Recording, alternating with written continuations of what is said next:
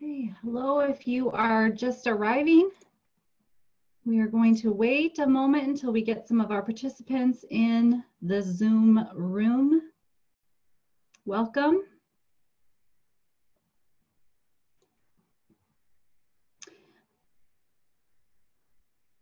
Great. So welcome. Welcome to the Wisconsin Virtual College Exploration Program sponsored by WCAC. I'm Mary Beth Petrie, the Dean of Admissions at Lawrence University, and also the president-elect of WCAC.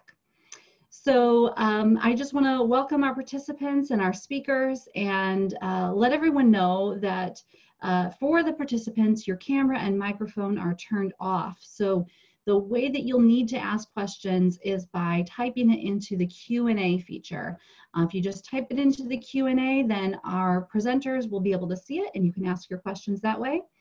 You can also sign up for more sessions. Actually, you know what? I'm not sure that you can because this is the end of our program. But you will be able to see our recording of this session as well as all of the rest of them on the website wcac.com. So I will hand it over to our speakers today, and I'll stop my screen share and let you take over. Thank you so much. All right, so I'm going to go ahead and share my screen. All right, and then present. Awesome. Hi, everyone. My name is Paloma Roman. I am the admissions representative for Kansas State University for the state of Wisconsin. So very excited to be here. I graduated from K-State in May of 2019 with my degree in kinesiology and in athletic training and a minor in kinesiology, originally from Garden City, and again, just recently moved to the Chicago area. But I'll let Antonio, who's also an admissions representative of K-State, go ahead and introduce himself because he'll be helping me man the chat. So again, if you have any questions, go ahead and use that chat feature. Hello, everybody. My name is Antonio Vega, and I graduated in May of 2019 with my degree in kinesiology from Kansas State University, otherwise known as K-State. So I'm here just helping Paloma with the Q&A function today. Perfect. Thanks, Antonio. All right, let's get started. Thanks for being here today. Super happy to be able to participate in the Wisconsin Fair. So in this session, I'll go ahead and do an overview of the university, what life as a Wildcat is, admissions, scholarships, things like that. But towards the end, I'll have more information about how to be able to connect with myself since I'm a Wisconsin admissions representative. But I also encourage you to visit campus as well as set up a one-on-one with myself. I'm very excited to get to know our students. But let us press play. All right, so a little bit about K-State. We are located in Manhattan, Kansas. That's K-State's home. It's also known as the Little Apple, not the Big Apple. Sorry about that. We are at the Little Apple, and we are located in Manhattan, Kansas, and it's consistently one of the top-ranked college towns in the country. You'll see it in my next slide, some of our different rankings. It was founded in 1863 as the nation's first land-grant institution, and it's always the university's commitment to make education accessible for all. So some things about Manhattan, as a student myself, I got to enjoy some of these things, but we have different things to do, over 20 different museum and outdoor attractions. So this picture on the bottom that you see, that is Aggieville, that's our entertainment district. So there's shops, local shops, coffee shops, different bar areas. And then on the top is the Concert Prairie, which if you're more of a nighttime person and you want to take a hike, it's always a good time, a way to see the sunset or see the sunrise in the morning. But from Wisconsin, I know that's a little bit of a ways. We do have an airport in Manhattan as well as a Kansas City one that's only about 2 hours away. We have a town of about 56,000 people. Our student population makes up about 22,000. So we have just very strong community ties as well. So that's just a little bit about K-State. And then this is what I was talking about earlier, some of our rankings. The things that are really important about these is that these are voted on by our student population. So our students are the ones who are voting on the 2021 Princeton Review for having our happiest students, being that number 4, town-gown relations, which I mentioned earlier, being close with the community, as well as K-State kind of being like one driven mechanism, especially during like homecoming times. I know that's always fun, and that'll be a very different, situation this year, but the community always supports our K-State, especially on game days, football days. You go to Walmart for whatever reason, everyone's going to be purpled out, just a good time. And another thing is we have 16 Division I sports, so maybe some of you are familiar with our programs that you've seen on TV, so our football program or basketball program, but we have all kinds of different sports. Again, we're a D1. And then, like I mentioned before, we do have this 22,000 student population. And another thing is in the classroom, because we do have 22,000 students, you're going to get that personal touch. We have an 18-to-1 faculty or students-faculty ratio. You have about 29 students in a class is kind of usually what it is. Of course, it varies depending on course. And we always make sure that our students, are on the road to be successful. And that kind of ties in with that 97% graduation placement rate, which means that after graduation, within 6 months, those students that graduated are either landing a job after those 6 months or pursuing professional school. So some of them are going to go to med school. Some of them are going to start the master's, things like that. But so many things that K-State has for students, just being a part of the Big 12 Conference, having over 200,000 alumni worldwide. You can honestly find a Wildcat wherever you go. Just a little bit about K-State to get us started. So yeah, I can go ahead and dive deeper. So going off of that, let's talk about academics. We know students are going to go to K-State to find, the way to obtain that degree to get their dream job. So K-State has 9 different academic colleges. They offer a variety of different degree programs. As you can see here, there's over 250 different majors and programs. We also have over 50 different minors. We have the College of Ag, the College of Architecture, Planning and Design, College of Business, Arts and Sciences, Engineering, Health and Human Sciences.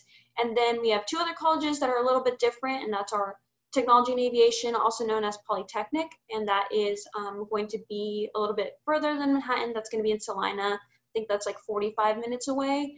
And then we also have our Vet Med school, and that is in Manhattan, but that obviously is our professional program. So lots of our students go to K-State, they'll get their undergraduate degree there, and then apply to go to vet school there as well. But there's the really cool thing about K-State is that students really have the chance to customize that degree. So, if you want to get a business degree, but then get a Spanish minor, our advisors do a really good job of making sure students take all the necessary classes and are prepared for graduation.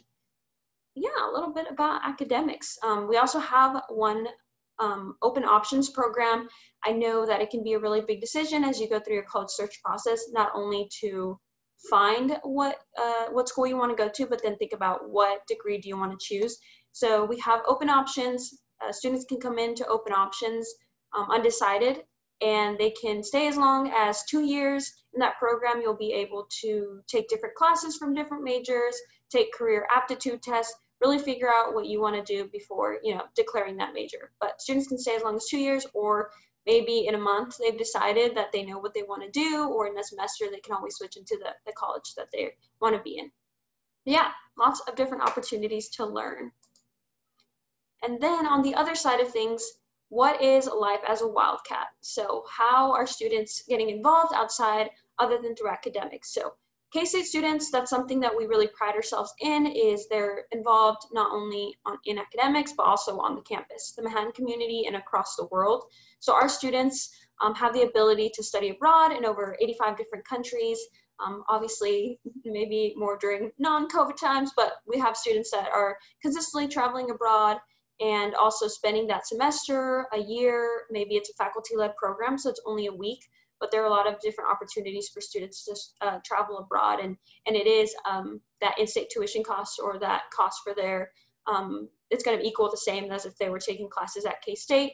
And then with over 500 different clubs and organizations, our students are being involved more in depth within that specific program. So maybe there's a student who is in the College of Agriculture, and they were maybe involved in 4-H or FFA or some of those programs, and they want to continue.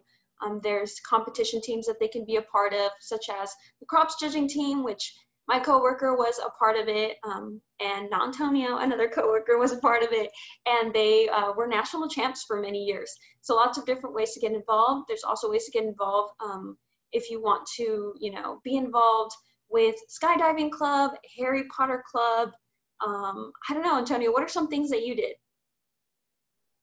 So me personally, I was involved as a Wildcat ambassador for our Lafine Health Center, which is like our little like hospital here on campus.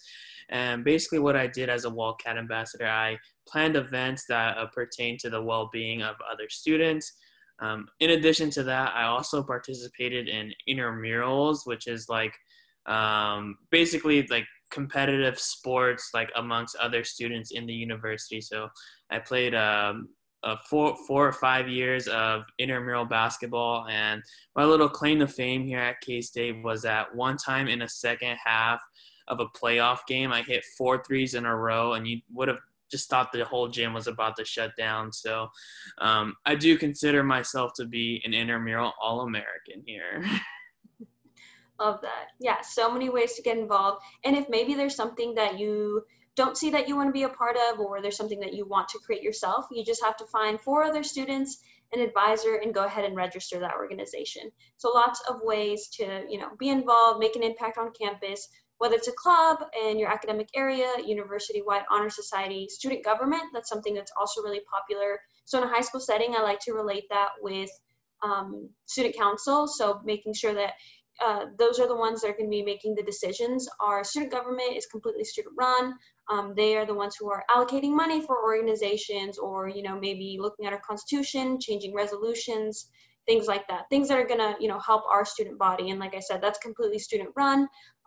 The administrators don't have direct say, they're advisors, but the students are the ones that are going to have a voice. And you can always run for senators, so representing your own college. You can also run for student body president. Or you can sign up to be a part of different committees that are part of those allocations or a part of those advisories. But yes, lots of ways to be involved. And then another thing I want to mention is undergraduate research. That is something K-State really prides ourselves in, because we are a top tier research institution. We have a lot of opportunities already that students can go ahead and ask a professor, hey, I know that you're already doing research, can I be a part of it? And students are able to join and be a part of research as early as their freshman year. All they have to do is connect with that professor, and maybe that professor isn't doing research they want to do. Our professors are connected, we have a great network, and so those professors are able to connect with other professors and find what is going to be that student's best fit as far as doing undergraduate research. But on the other side of things too, I know academics and involvement is really exciting, but we want to make sure that our students are successful as well. And how can K-State be supportive for these students? So different things that we do when we offer are free tutoring. So if you're just on the board there, you have a B and you want to take it to an A, you can always go in for tutoring sessions. I know my freshman year, I joined a specific program that required me to go to tutoring. I was terrible at math in high school, was really glad that it was required tutoring. And I ended up getting an A in the class, and also talking to my teacher. He was like, Paloma, you have done a really good job in this class. Do you want to maybe minor in mathematics? I said, no, not for me, but I'm glad that I was getting that tutoring necessary that was able to, do well in that classroom and beyond that as well. And then along with free tutoring, we do have different opportunities for help as far as like our writing center. So you need help writing a paper, things like that. And then our career center. That is one of my favorite resources we have on campus. We have some great people there available for students, but they are available for mock interviews, for to be able to provide resume critiques. They also have Photo Friday, where I think it's like the first and the third Friday of every month. They open up picture taking, so you can go in with your blazer, upload that LinkedIn pic that you got from them. And then another one of my favorite parts is the career closet. So our career closet is open to students. Students are able to go, it's either gently used, if not new, because they do have an Amazon wish list, and our alum and other people are great about donating. But students can go into our career closet, pick out 2 different items for free, and then just take them. And that is something if maybe you don't have the ability to get a blazer, you don't have the ability to get a tie, K-State has that selection for you at no cost. So a great resource. I know I've used it. Is that where you got yours, Antonio? Yes, and the blazer that I'm wearing now. So. Oh, nice. Look at that. We have a prime example of the Career Center being used. Another opportunity we have for students is our K-State First program.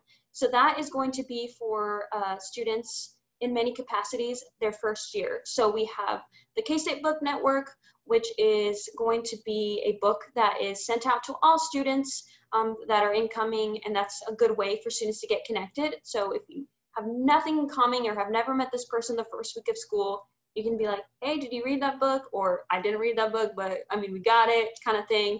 We also have a mentorship program through our Guided to Personal Success mentorship. I just became a mentor. It's really weird since I just graduated from K-State, but I already met my mentee, and he's fantastic. And so I was a mentor since I'm already an alum, but we have alum, you know, that have been in the industry in a specific career that are able to be mentors. We have alum that are connected through specific colleges. So I know, thinking off straight off my head, the College of Business has their own mentorship program, but that's one of the parts of K-State First. We also have first year seminars, which is going to be smaller classes for students if maybe they want more of that individualized attention. Although even our lecture halls, which are going to have more students in, we do have a recitation where students will have that smaller class to be able to review that material without, you know, the hundreds of students that are in that classroom. And then lastly, a part of K-State First is our CAT communities. So if students are wanting to kind of connect through a specific major, so maybe our CAT community in engineering. So these students will have 3 classes together. Some of them are residential, so they'll also be like in the same hall and get to learn together and get to connect. So they might take a required class like, I don't know any engineering classes, but like thermodynamics or public speaking, and then tie it back into engineering in a separate class. So that's another way to build that community, to build that connection as they start their first year. But yeah, lots of different opportunities for students to, you know, be successful. And all that goes to say, again, with that 97% job placement rate, employers are consistently looking at our students because they are qualified and they are more than, you know, just that degree. And I want to talk more about that Career Center because of the Career Fair. So we actually host the largest career fair in the Big 12 Conference. It's a series of 3 days. It's one of the largest. And then outside of that, 900 global employers will come throughout the year. We always encourage students to get to go visit with these employers, whether it's for an internship they're looking for, or if they're wanting to land that dream job. It's always good to go even their freshman year just to kind of scope out and see the opportunities out there. But yes, college I know is a big investment, and you should know that when you come to K-State, we're going to offer you a value-packed degree, and we're super excited and equipped to invest in you. But I know I've kind of done a lot talking. Antonio, I want to pause. Do you know if we have any questions?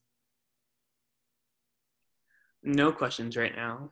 All right, no worries. I hope that I'm still being informative and, you know, giving you the information. But if you do have questions, again, Antonio is going to let me know, and I can pause and go ahead and answer them.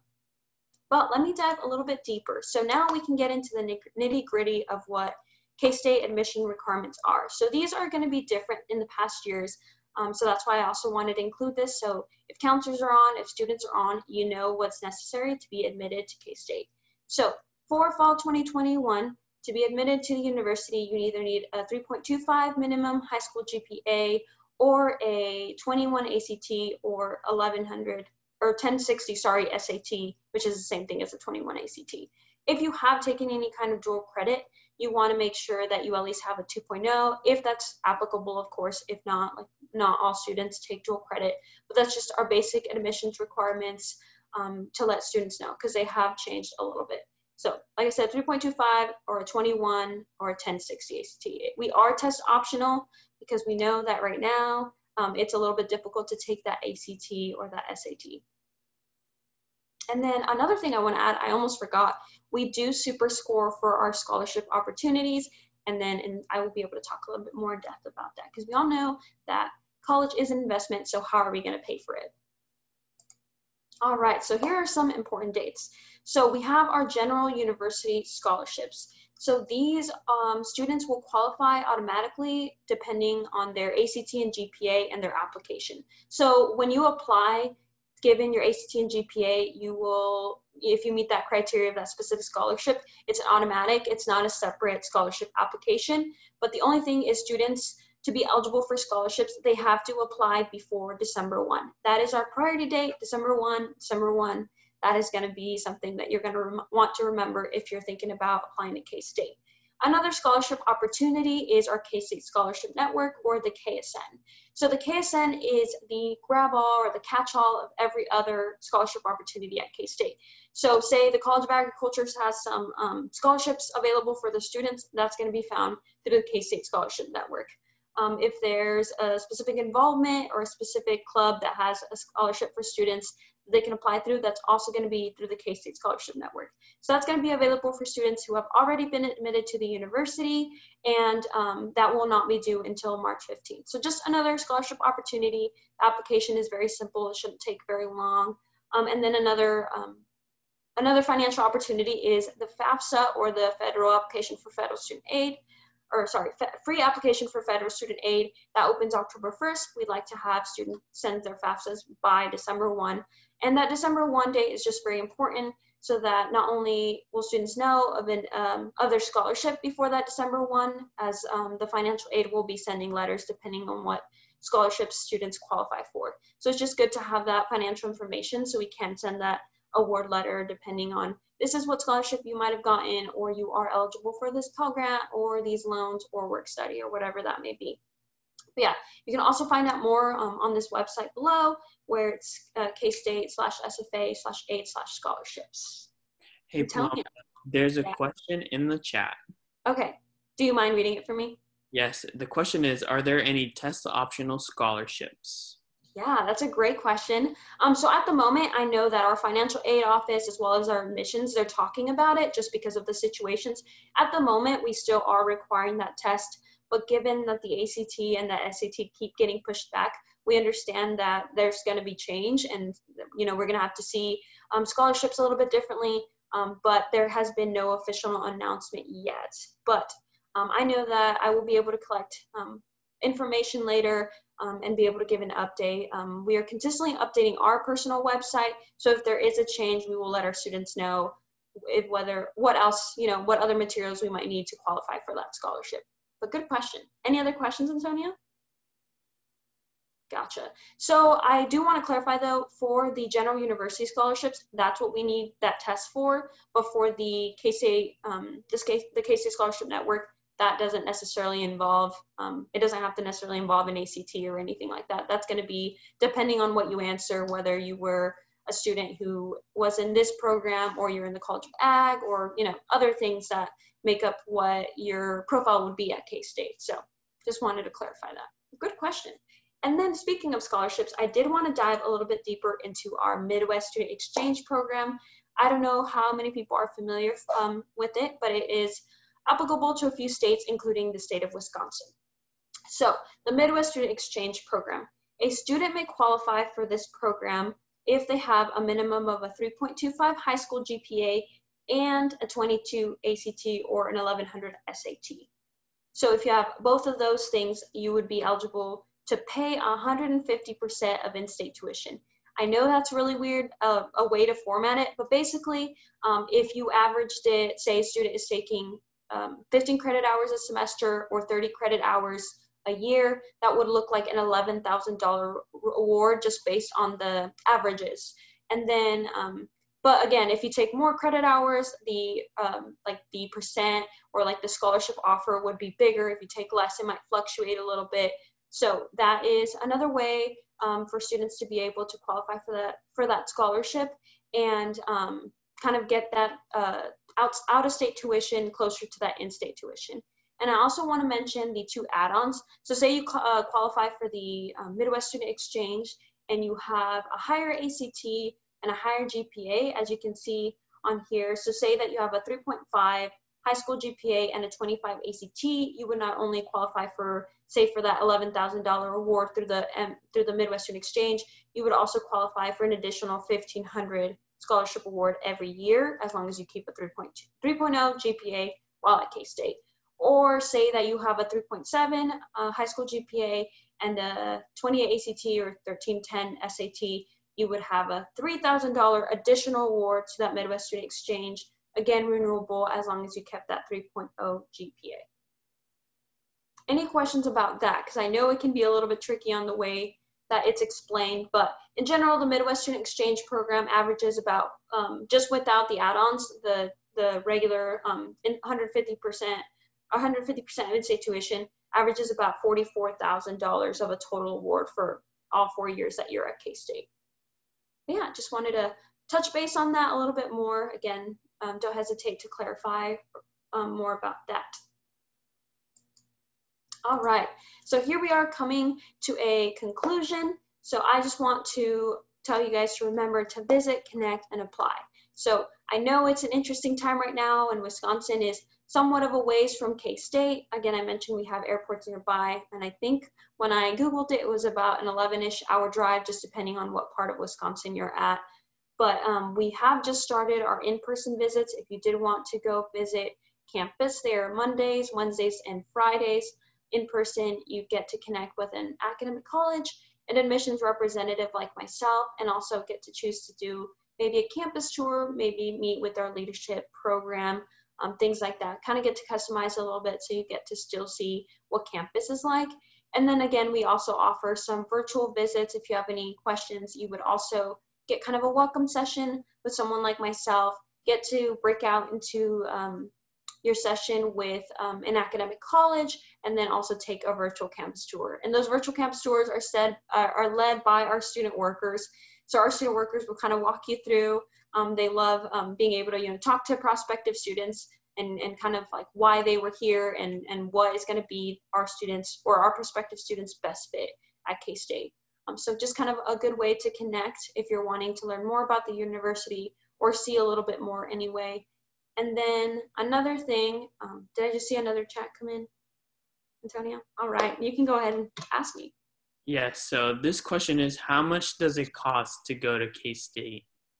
Okay, yeah, great question. So as an out-of-state student, there's also a web page you can check out, and we can explore a little bit more after this presentation. I can go online and show you guys a cost breakdown. But on average, tuition and fees for an out-of-state student is going to be around $26,000.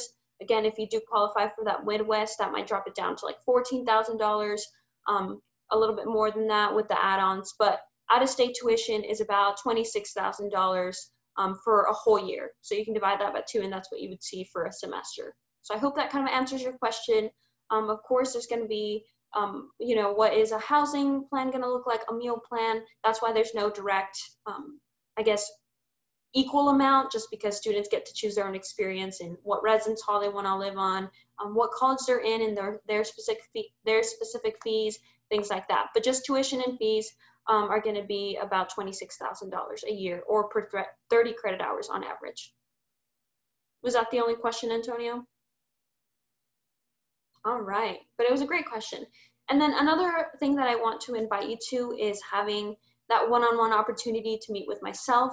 I know I've done a lot of talking today. I'm just wanting to present K-State to you guys and let you guys know a little bit more about it, but I'm more than happy to set up one-on-one sessions. They're going to be on Zoom meetings, but you can schedule a one-on-one session with myself by going to this site where it says calendly.com/meetarpaloma. They're about 30-minute sessions if you want to meet as a counselor, as a student with your parents. I'm more than happy to meet and answer any questions that I might miss while we're here. And then lastly, I also want to encourage you guys to apply. We have a native app, and you can just go to our website to kstate.edu/admission/apply. But I know that a lot of schools in the country use the Common App, and so we are on the Common App if you want to apply that way.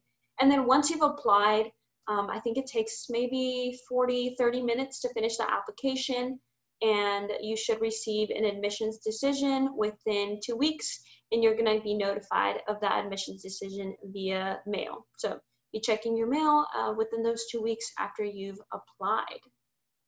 But yeah, so lots of great information for you guys here. I'm really excited that I was able to visit with Wisconsin students. This is the first time I think K-State has been able to kind of reach out, especially through like the state of Illinois, and I'm really excited to be here and happy to answer any questions.